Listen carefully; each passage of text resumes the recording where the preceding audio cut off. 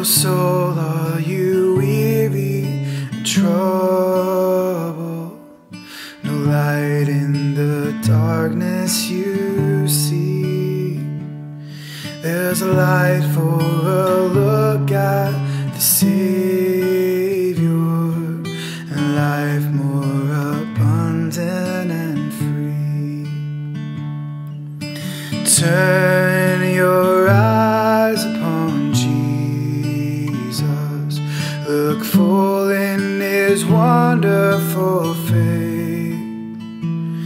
and the things of earth will grow strange and dim in the light of His glory and grace.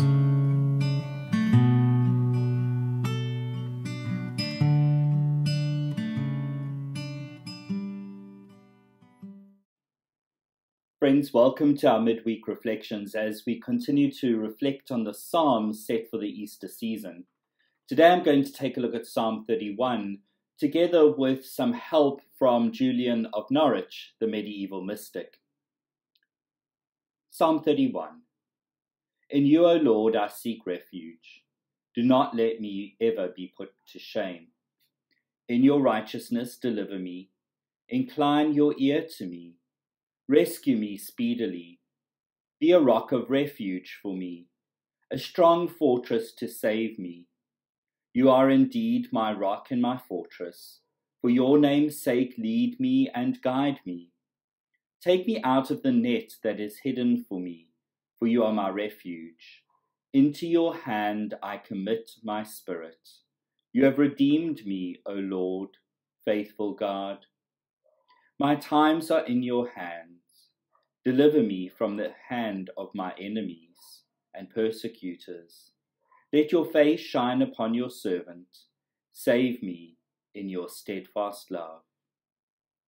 People experience all kinds of adversity in life.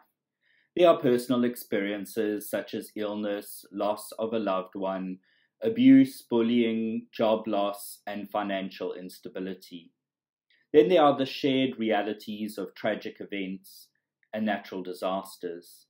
In this case, a pandemic which is impacting deeply on all of us. As people have to learn to cope with and work through very challenging life experiences, it's a helpful time to think about what it means to be resilient and how we build resilience in our lives. Being resilient does not mean that you do not experience distress. It is not mental toughness. It is rather working through emotional pain, vulnerability, and difficult circumstances. Developing resilience involves an inward and an outward journey. There are a number of factors that contribute to building resilience in our lives, and there isn't a simple to-do list to work through adversity. The Psalms, however, link resilience with refuge, finding security and safety in the midst of uncertainty. Amongst the many things being revealed by this current challenge, we are being faced with just how fragile the world we have created is. Our economies, our institutions, our systems, these things we build our lives on are not ultimate. They are subject to change, and they must change, especially at this time. If we are to find refuge at this moment, we need to find it in our own personal practice of faith. We can find refuge in our faith not as a place of escaping the challenges the world is facing us with, but rather as a place of building the resilience we need to confront them. The pandemic of COVID-19 is often called unprecedented. And for many people cooped up in their homes in different countries, the experience is both unparalleled and challenging. But in the late medieval period, individuals self-isolated professionally. Some people, women in particular, permanently withdrew from society to live walled in, alone in a room attached to a church. They were known as anchorites. Isolation empowered these women to express their love for God and minister to their fellow human beings through their prayers and their counsel.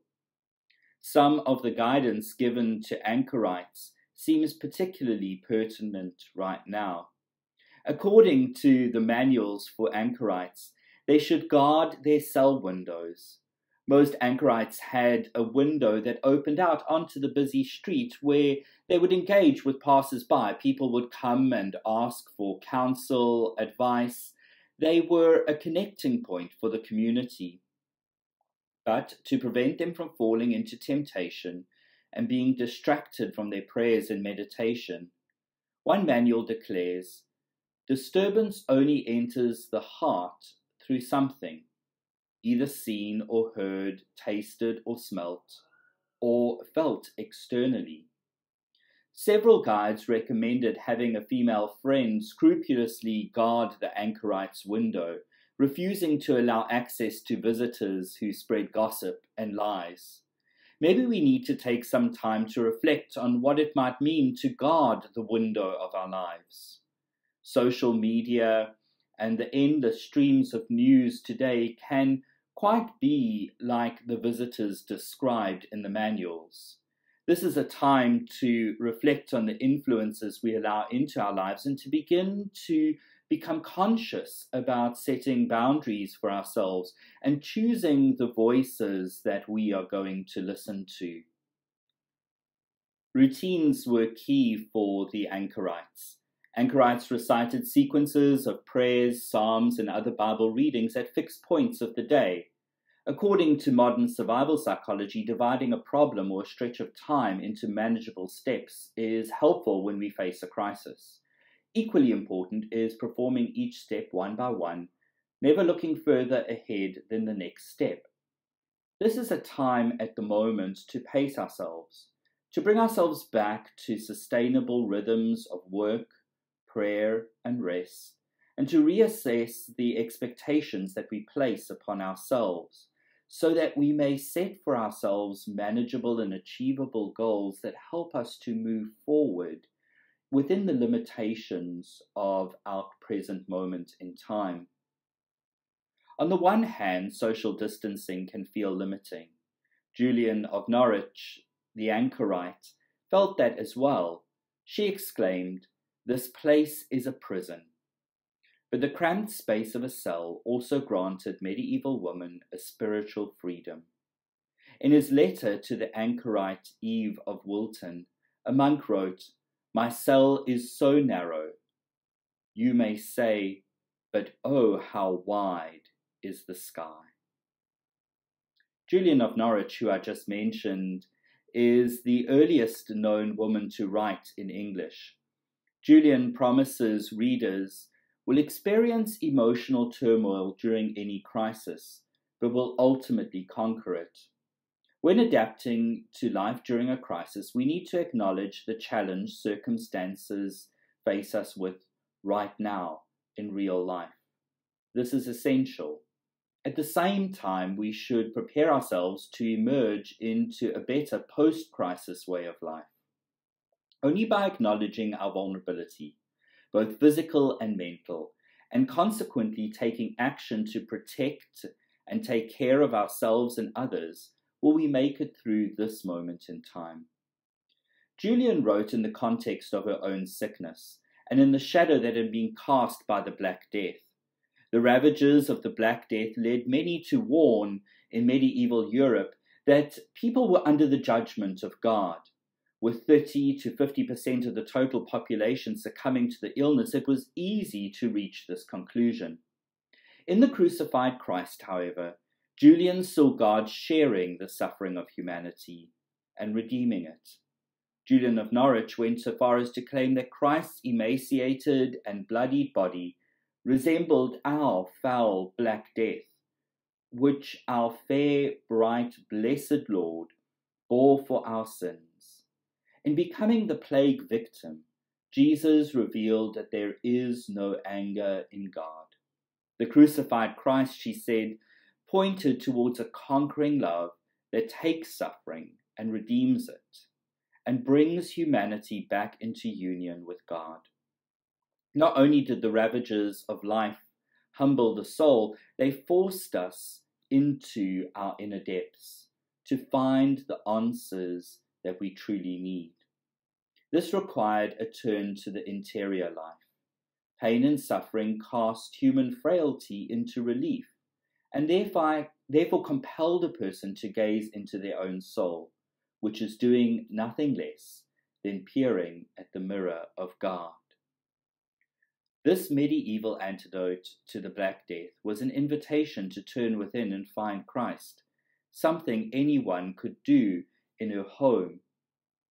With so many of our churches closed across the world, and here in South Africa with all of our churches closed, maybe this is a time to turn within and to find the crucified God within us, and so to gaze upon the world with new eyes. Julian's near-death experiences made her value the wonder and joy in each moment, and the gift of life that God gives to us. Her writings record the visions that come in her illness, and they shine with compassion and love. Her message speaks beyond the Middle Ages, and is as fresh today as when it was written in the revelations of divine love. She wrote this about one of her visions. And in this Christ showed me a little thing, the size of a hazelnut lying in the palm of my hand, and it was as round as any ball. I looked there upon it with the eye of my understanding, and I thought, what might this be? And I was answered thus, it is all that is made. I marveled how it might last, for I thought it might disintegrate to nothingness. And I was answered, it lasts and ever shall, because God loves it. Maybe as we are aware of our vulnerability, of the vulnerability of our world, we can find refuge in knowing that it is held in the hands of love. Right now it is tempting to want to blame and divide. It is tempting to take out our frustration and fear on one another. And there are voices that are seeking to do that right now. Let us rather use this moment to journey inwards, to find our center in Christ, and outwards to be the presence of Christ. Let us place ourselves and this time in the hands of God, whom Christ embodied for us, and know that this time shall pass. As Julian proclaimed, friends, all shall be well, and all shall we be well, and all manner of things shall be well. Maybe as a way into prayer today, I can share a few words from Brother Richard Hendrick. Yes, there is fear. Yes, there is isolation. Yes, there may be scarcity. Yes, there is sickness. Yes, there is even death. But they say in Wuhan, after so many years of noise, you can hear the birds again. They say that after just a few weeks of quiet, the sky is no longer thick with fumes, but blue and grey and clear. They say that in the streets of Assisi, people are singing to each other across the empty squares, keeping their windows open so that those who are alone may hear the sounds of family around them. Today, churches, synagogues, mosques, and temples are preparing to welcome and shelter the homeless, the sick, and the weary. All over the world, people are slowing down and reflecting. All over the world, people are looking at their neighbors in a new way. All over the world, people are waking up to a new reality, to how big we really are, to how small we really are, to how little control we really have, to what really matters, to love. So we pray, and we remember that yes, there is fear, but there does not have to be hate. Yes, there is isolation, but there does not have to be loneliness. Yes, there is hardship, but there does not have to be hard-heartedness. Yes, there is sickness, but there does not have to be disconnection.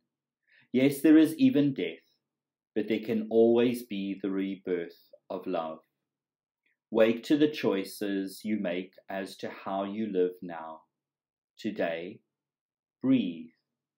Listen beyond your anxiety and open the windows of your soul. The birds are singing again. The sky is clearing, and we are always encompassed by love. Let us pray.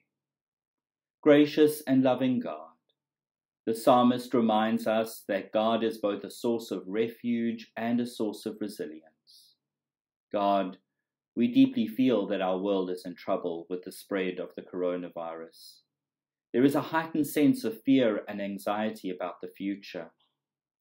We ask that we may calmly and lovingly trust in you and care for all who are affected by this pandemic.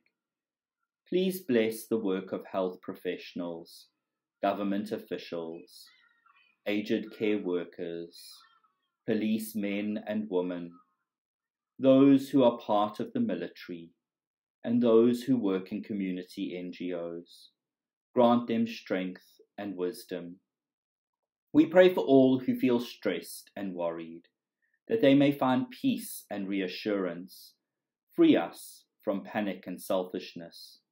We pray for all those who experience losses at this time. May they find comfort and support. And may all our congregations and faith communities be places of empathy, compassion, and calm in all we face. In the name of Jesus, Amen.